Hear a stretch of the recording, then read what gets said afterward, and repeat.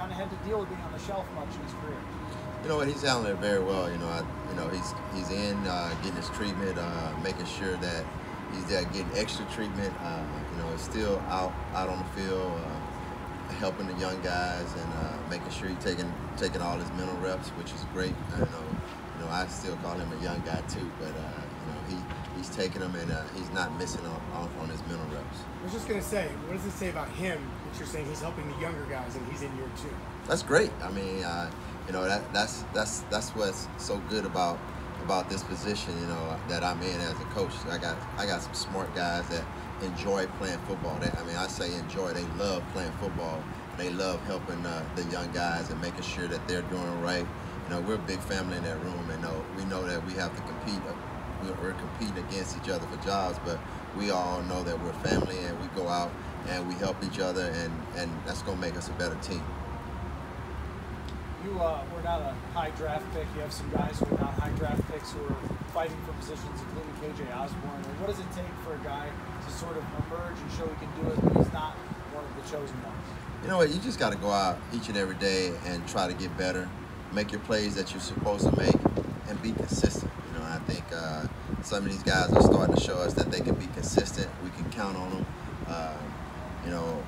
When you're that guy that's trying to make hay, you come out every day and work your butt off, and good things will happen for you. How's the battle going for the number 3 receiver spot? It's going well. I think everybody's up to it. They understand that anybody, like I always tell them, I say anybody can step in and make a play, and I expect you to step in and make a play. I say this all the time. Whoever's the 1, 2, or 3, when one of those guys get tired, I'm gonna count on number 4 to go in and play like he's a number 1, 2, or 3 anyway, because that's how I'm gonna coach you. I expect that. I want you to have that mindset, that expectation of yourself to go in, and if coach calls on me, I got to go in and make a play for my team, and that's part of being a great group of receivers. You probably know Dede Westbrook better than anybody in the building. How is he doing with the extended absence, just waiting to get back out there? You know what? He's doing really well. He's learning. New system for him. The guys are helping him out.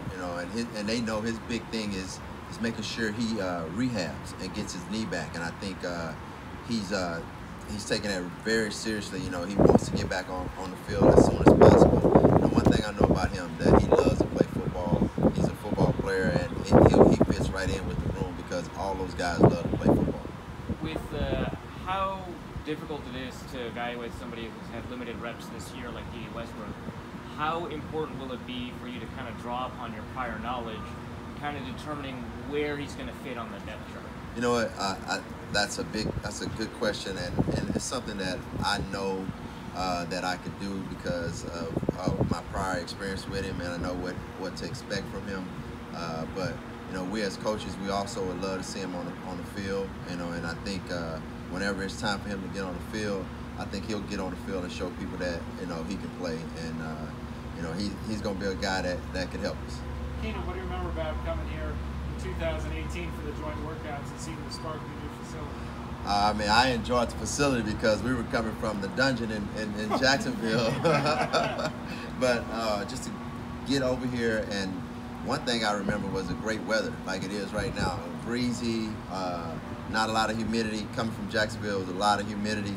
Also, what I realized that, I know because I've done joint practices when I was playing, that the intensity was going to go up, and I kind of made mention of that to my guys today, is that, hey, come out here with the mindset of the intensity is going to go up, and it's going to be it's going to be some collisions every now and then. So don't be shocked with some of the collisions and the intensity. So just be ready to play football. Keenan, are there still techniques or tips that you can show a 9-year vet like Adam Thielen?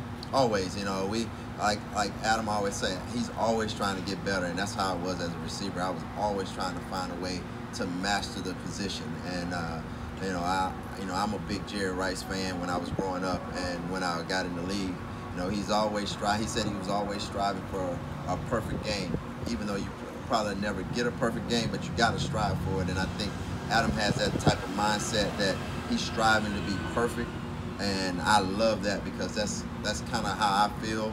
You know, if I can go out and be perfect in all my technique, my assignments, then I know I'll be able to help my team. Talk about the level going up a notch. You've been going against your defense, which is great. What do you tell your guys about learning from Denver these next 2 games of the preseason? What you learn from Denver is that you've been seeing the same coverages from our defense here, over and over and over in training camp. Now it's going to be a lot of different coverages. You got to be able to pick up on your keys, you know, see your triangles and see how the defense change coverages, see the blitzes. It's going to be different blitzes from what you've seen. So it's a big time to pick up on things now in practice. So in the game, it just happens, not just instantly, and you can get right into it. For a rookie like Smith-Marset, how big is that jump from the defenses that he sees in college to here? It's going to be a big jump for him because, you know, in college, you kind of see a lot of cover 4, maybe a little single high, but, you know, here you're going to see a lot of safety rotations, safety blitzes, and stuff like that. It's going to be key for him to pick it up, understand it, but also the big thing about it is to play fast when you see it.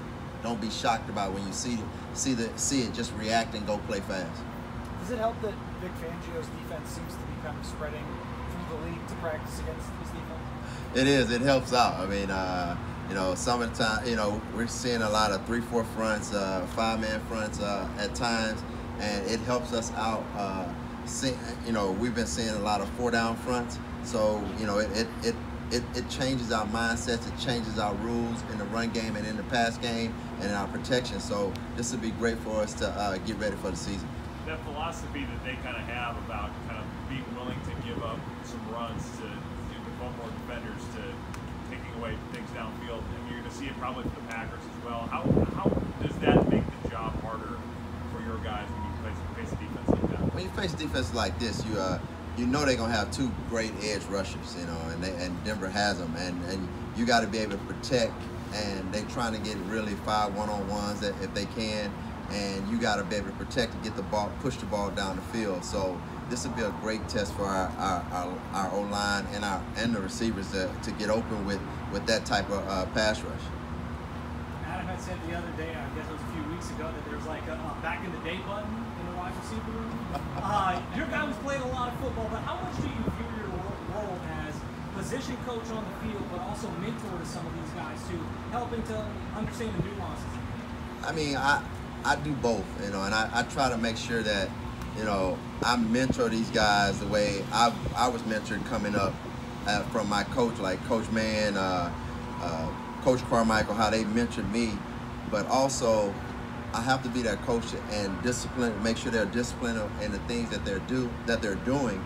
But me, myself, I tend to mentor a lot more because it helps them relax and play the game. All right, if I can get them to relax and understand the game, they'll play a lot faster, they'll be a lot calmer, and they'll go out and make a lot of plays.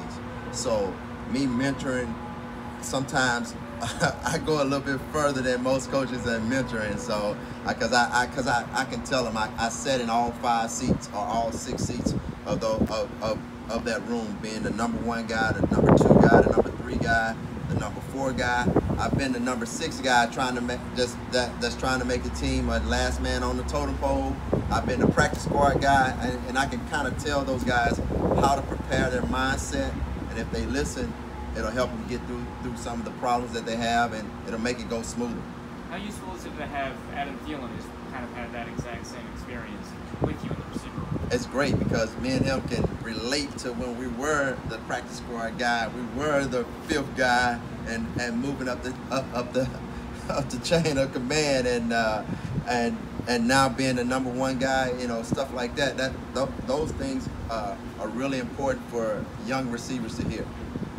With another team coming in here, have you maybe noticed that the guys are a little more amped up, or is it just another day of practice? No, they're, you know, I would say they're amped up. They understand that seeing a different color, you know, as training camp goes along, seeing the same color sometimes, you know, it kind of gets a little boring, but, you know, you still got to do your job. And now you see a different color, a different enemy. It's time to go. It's time to pick up the enthusiasm and let's play football. Have you talked